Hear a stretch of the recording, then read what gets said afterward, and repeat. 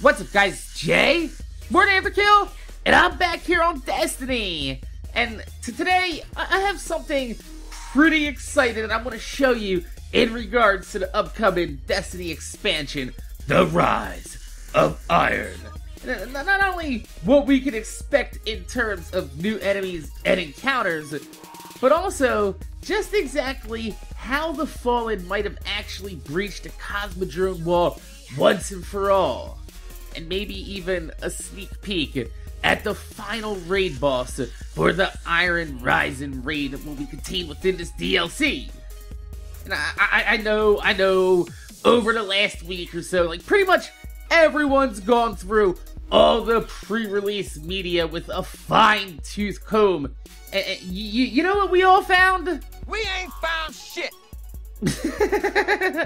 But, you know, something in these screenshots has intrigued me ever since first laying eyes on them, and that is this big-ass servitor that's crashed through what looks to be a factory located somewhere in the Cosmodrome.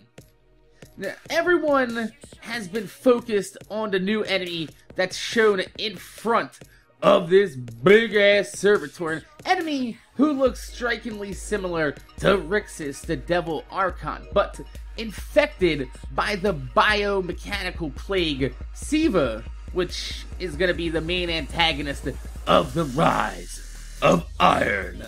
But where exactly did this big-ass servitor come from, and why haven't we seen any big-ass servitors in the game on this scale prior to this expansion? Surely, if the Fallen had access to giant-ass servitors all this time, they would have just crashed through the wall long-ass time ago, right?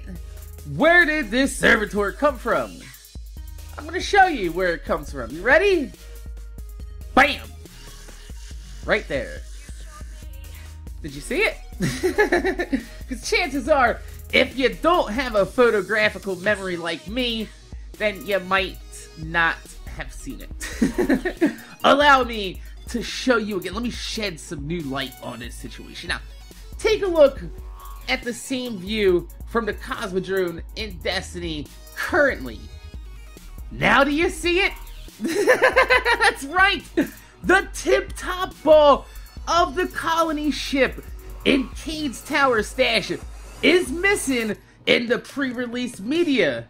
Even more evidence points to this when you look at the busted out panels and exposed girder around the outer bottom edge of this servitor, as well as the fact that when you go up the elevator shaft in Cade's stash, you only go into the second ball. I'm going to go ahead and slow it down. You see, 1 ball, 2 ball, boom, we're inside the ball now, leaving this mission intact for those that wish to repeat the mission and not ruin the continuity of the new story. And if you even look upwards after the mission, you can see that there is a top ball from the inside where we fight the Echo.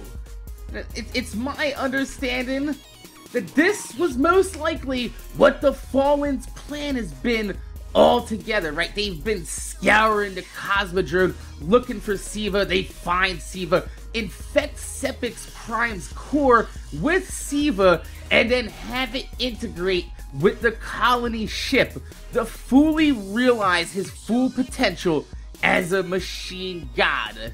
And Zavala even says it himself during the strike. Well, the Fallen will continue to claw at the walls of our city unless we strike them down. Beneath the ruins of the Cosmodrome, in the shadow of an old colony ship, we've located the House of Devil's Lair and the High Servitor, feeding them their strength. We must destroy this machine god and send their souls screaming back to hell. Sepix Prime cast a great shadow over our city. With its destruction, the fallen devils will grow weaker. But we must stay vigilant. The Fallen are crafty, and they'll find ways to survive. They always do. Kinda seems like Zavala might know a little bit more about Sepix Prime and his true potential, and why he's hanging around outside of that old colony ship. Maybe more so than he lets on to know. than everybody else. And what better way to kick off a Fallen storyline than to make an actual god out of the first actual boss that we encounter in-game, and possibly be the final raid boss that we encounter in Destiny 1, leading up to Destiny 2. So, my name is Jay. MorninAfterKill. I want to thank you guys for watching. Make sure you guys rate, comment, subscribe. If you could leave a thumbs up on a video, I'd highly appreciate it, because it gives me motivation to make more videos for you motherfuckers that watch my motherfucking videos. But seriously, I want to know, do you think that the Rise of Iron will start out with the Fallen fighting Siva, reviving Sepix Prime, and then we spend the entire DLC chasing after it busts out through the Cosmodrome wall from the inside, and we have to chase it through the Plague Lands, pretty much in the same way that we chase Omnigul for an entire DLC, culminating in a final showdown of Iron Lords versus Machine God, once and for all. So, my name's Jay, MorninAfterKill, thanks for watching, and I'm gonna see you guys later.